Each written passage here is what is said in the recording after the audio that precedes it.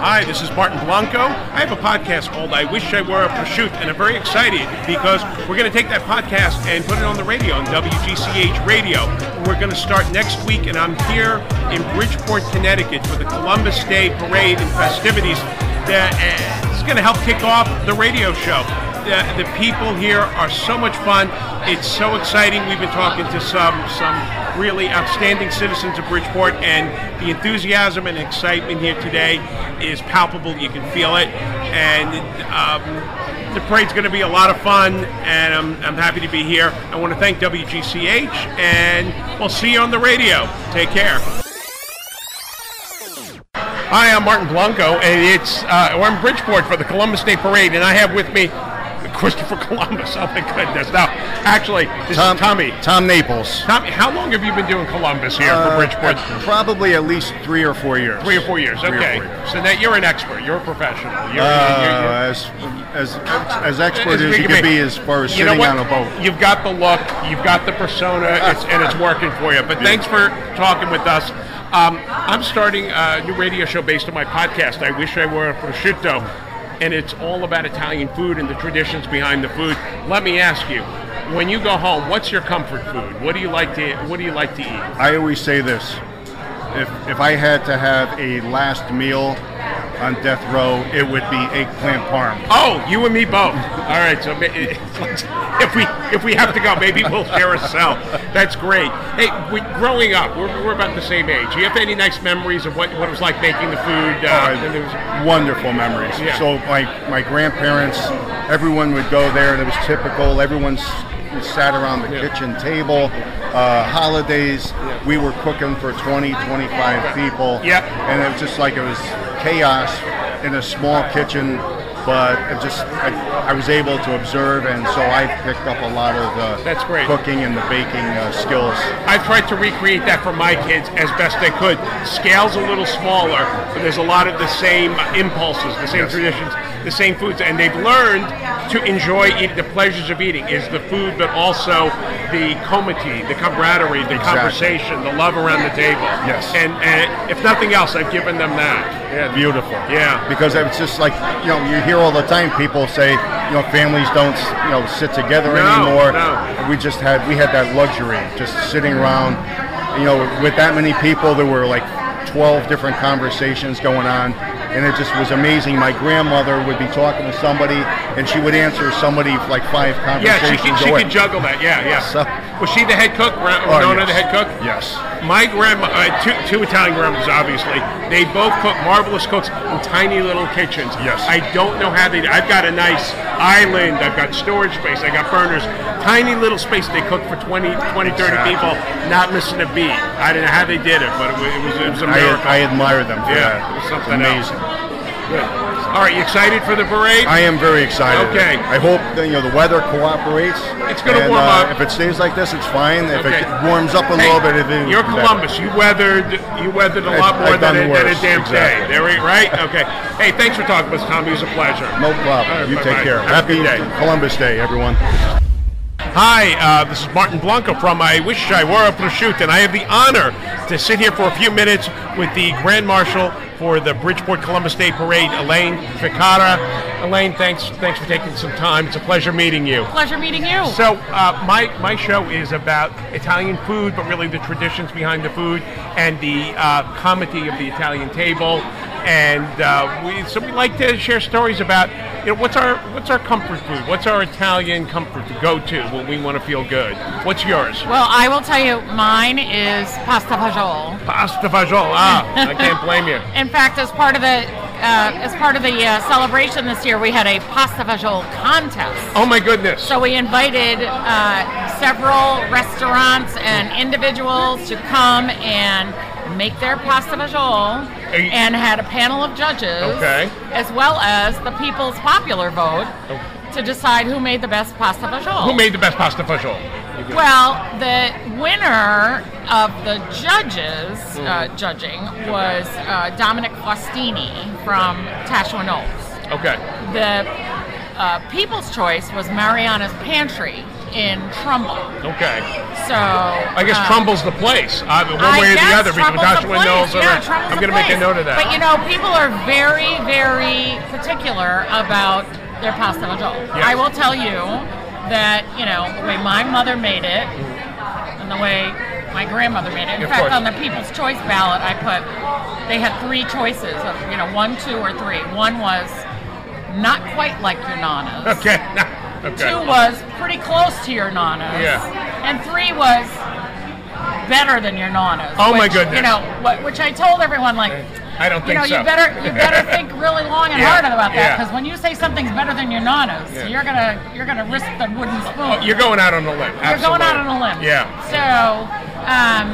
So we, pasta fagioli, my mother would make that usually, at least twice a month, maybe 3 times a month. Mm-hmm. And I know that when my late husband was alive, he loved her pasta fagioli. And even when she was, the last 2 years of her life, she was on dialysis. She was very frail, but we used to go up there every Saturday to take care of her. Drive up from Connecticut for the Saturday into Sunday, and she would have a pot of pasta fagioli on the stove, ready to go for Wayne, not for me, but for Wayne, right? For Wayne. So, but that's lovely. I have managed to replicate it, pretty well. Bravo to you! Wonderful, wonderful. So, this parade is a celebration of many things. Certainly, Christopher Columbus's discovery, but I think it goes much deeper into the glory of the Italian heritage and the contributions of Italian Americans to the greater good of this country. And you've been involved in many, many, cultural things in the city of Bridgeport. Today, in 2024, what's resonating in a large way in Bridgeport in terms of the Italian American experience? What are? I think that. And I see this from my own point of view. I don't want to speak on behalf of everybody who's Italian American, but I see that the Italian American community here is still very, very strong. Even though when I first came here in 1980, Madison Avenue down by Michelizzi's, that was a whole row of Italian restaurants, and much like any other city, over time, other ethnic groups, other countries have kind of, taken over different spots there, but there's still a very strong community throughout the entire city, and they are very, very proud of their heritage. So, as am I, and as we all should be. Yeah, and as anyone of any heritage, right? So, I think that that everyone wants to feel that when they're thinking about their own heritage, whether they're Italian or Portuguese or Brazilian or Haitian or whatever, it's what resonates with them and makes them feel good about where their parents and their grandparents came from, and I know that I think back as a child, my parents were first born here. Their parents immigrated from Italy and from Sicily, and they held the traditions, and our families held the traditions, and we still try to keep those traditions alive, and that's why we try to instill it in by having a parade family, and get the younger kids involved, because that's the only way that you're going to continue to thrive as a nation, right? And as a community, is if everyone has a feeling, that they're able to feel like they contribute something. So, I agree 100%. And for my money, if one really wants to get at the essence of Columbus Day in the best sense, it's that we have a country here where all these different communities, all these different traditions, ethnicities, countries can contribute to this wonderful fabric. And look, we grew up in the Italian American tradition, and it's an excellent one, but I love learning about other ones, and I know people love the Italian American way of life too.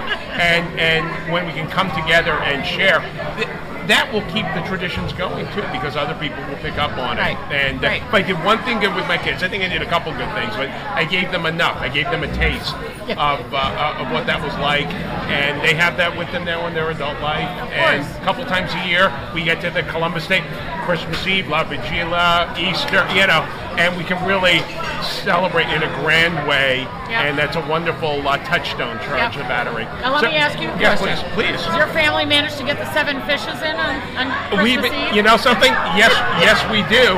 Thanks to my Aunt Rosanna, who keeps it going. But I will tell you, I didn't know it was called Night of the 7 Fishes till I was in my early 40s. Someone said, "Oh, you must do Night of the 7 Fishes." I'm like, I don't know. That we get together for the feast, La Vigilia di Natale, and there's 7 fishes, all right, maybe a little more. I know. But Aunt Rosanna keeps it going. Here's my dirty secret.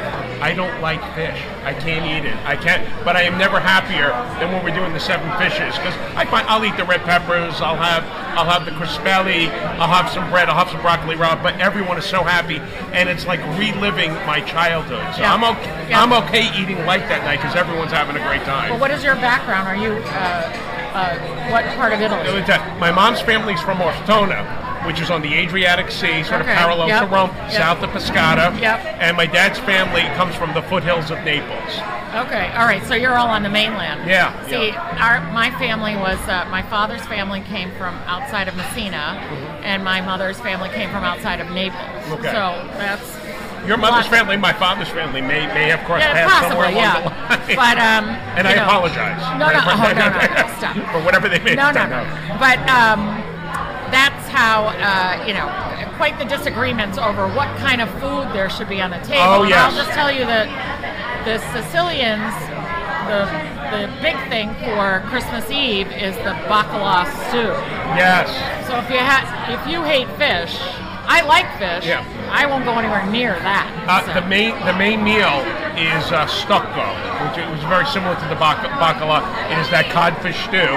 It's a main dish, and 90% of the people go crazy over it. And me and my brother and a couple of my cousins are like, "You guys enjoy more for you." Right. But I'll tell you, it smells great because it's really, the smell is not of the fish. It is of the tomato and the red pepper. Yeah. I can tell you something from when my grandmother. When I was younger, my grandmother was preparing this. She used to get the stucco dried.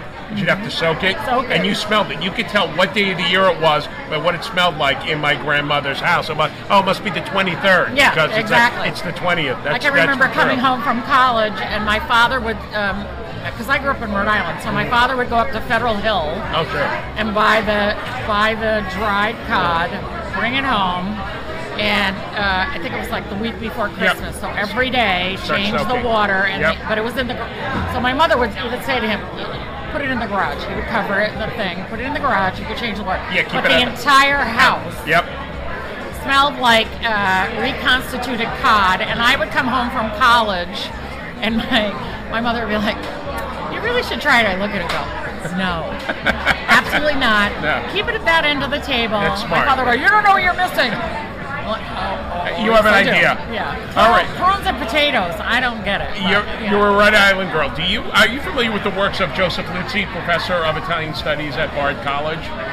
I am not, but I should be. Just for the fun of it, when you have a chance, get either one of his books or look for some of his lectures on YouTube. He looks like Sal Mineo. He's a dead ringer Sal Mineo. He's the most engaging professor, and he's all about the food. He's all about reading. He's all about the language. He's so engaging, so easy to listen to. He's from Rhode Island, and sometimes he'll go talk about those traditions growing up in that house with his parents from Italy. I'll have to look for those. Joe Luzzi, you won't be disappointed.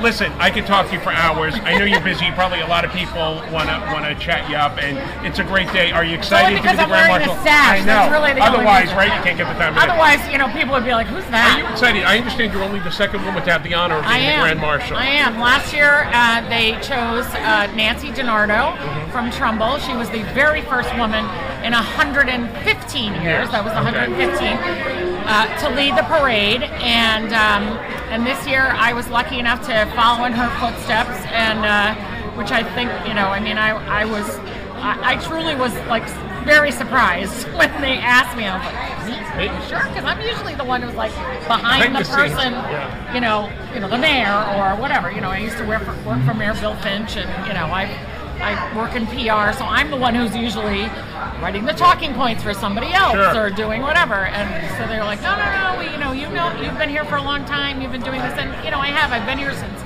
1980, I came here right out of college and to work at what was then the Telegram. For those folks who remember the Telegram and the Post, the morning and the afternoon paper. It's now the Connecticut Post, are owned by Hearst. Yes. And I came here. I'm like a Bridgeport transplant, and Bridgeport is near and dear to my heart. And I'm a big cheerleader for the city, and so. Who better, Grand Marshal? Who better? It's quite an honor, and really, I just want to say this, and this is really important. It's not about me. You see all these people here, right? There are people in the community. There are people who take part in all these things. It's all these volunteers, and that's the only way that all of this gets accomplished. It's not on one person. It is everybody, and they all work together. We all work together. And I just want to also say one thing too, that Chris Caruso, who is the president of the Council of Italian American Societies, many people who are listening to WPKN know Chris, have probably heard him on the radio in different or on TV. He was a former state legislator. He's also a born and bred Bridgeporter, and he's been in the hospital for more than a couple of weeks, and everybody is really praying for him and hoping he gets better. He's getting better every day, and we just want to say that we all are doing this to make Chris proud. So. Okay. And I'm sure he will be. Yeah. All right, prayers for Chris Caruso, and it looks like the sun's coming out. The sun's coming out. Another Columbus Day miracle, and you're a fine representative, and I know you've come up from these trenches of volunteers. I can't think of a better person to be the Grand Marshal today.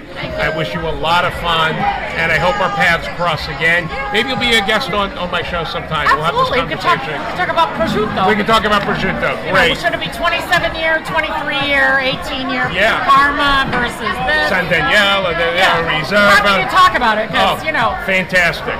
If you know Benda Ravioli on Federal Hill. Yeah, I do. All right. Have a great day. Thank you. Bye-bye. All right, I'm gonna